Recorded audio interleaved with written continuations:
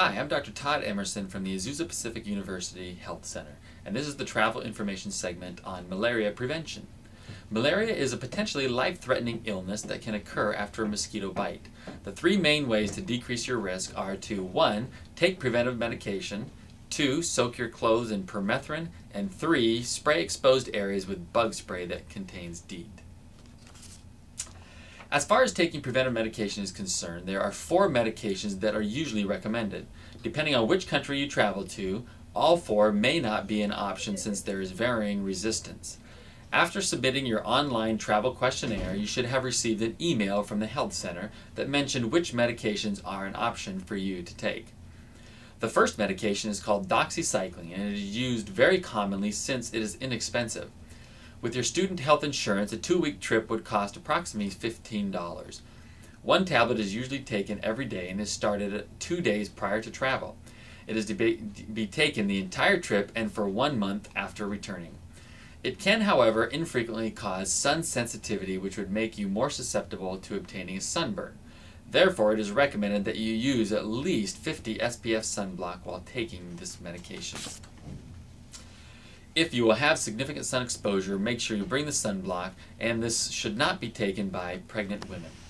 The second medication option is called chloroquine. It too is inexpensive but can only be used in a few countries due to resistance. Most of these countries are in the Caribbean and Central American areas. It is to be taken once a week, and it should be started 1 to 2 weeks prior to travel and taken for the entire trip and for 4 weeks after returning. As long as you don't have any problems with your retina, or any visual field changes, you should be able to take this medication.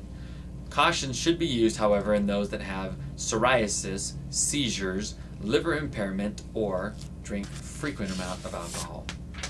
The third medication option is called mefloquine. This medication is also taken once a week and is usually started 1 to 2 weeks prior to travel, taken during the entire trip once a week, and for 4 weeks after returning. It would cost approximately $50 for a 2-week trip if filled with your school insurance. Anyone with a history of allergy to quinine, seizure disorder, cardiac disease, or arrhythmia, or severe psychiatric problems should not take this medication. Occasionally, this medication can be associated with vivid dreams. The last medication is called Malaria. It is usually taken once daily and is to be started 2 days prior to travel. It can be taken for the entire trip and for 1 week after returning. A supply of medication for a 2-week trip would cost approximately $100 with your school insurance. Even though it is the most expensive of the medication options, it is also the most effective of the medications.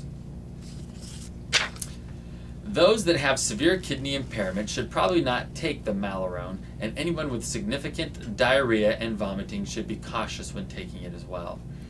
In addition to taking medication for prevention, one should also soak their clothes in a chemical called permethrin. If a mosquito tries to bite you when this chemical is impregnated in the clothing, the mosquito will die. In lieu of soaking all your clothes in this chemical, you could soak 1 or 2 pairs of lightweight clothing in this and wear these during the time when mosquitoes are most likely to bite, which is dawn and dusk. The permethrin usually stays in the clothes for about 5 or 6 cycles of washing, and a bottle of it can be obtained from most outdoor stores such as REI Co-op.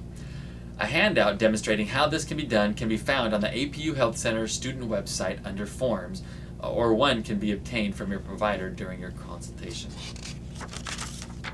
Finally, since none of these above measures are 100% effective, it is always a good idea to utilize some bug spray on the exposed areas as well. Make sure that it contains at least 20% DEET, and probably more like 30% would be best. The natural forms of bug spray are probably not nearly as effective as those that contain DEET.